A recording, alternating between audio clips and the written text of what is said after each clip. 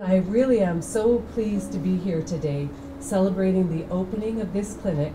By supporting public health dental services, we can ensure vulnerable populations have increased access to basic dental care in clinic, thereby reducing the number of ER visits and improving patient flow in our emergency departments.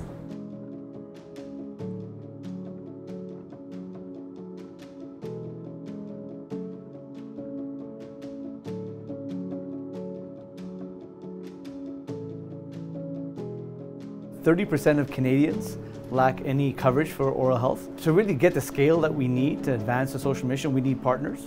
In this case, really working with Alberta Health Services, they're a perfect partner to target the right people who are the most underserved and needing of care.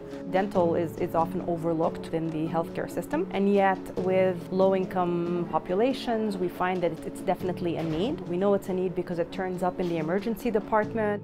The Red Deer Regional Hospital emergency department get about 500 dental patients a year, so hopefully we'll be able to look at getting them the right care the first time. This clinic will be the third public health dental clinic in Alberta, and I'm elated to see it become a reality here in my home and in my community of Red Deer.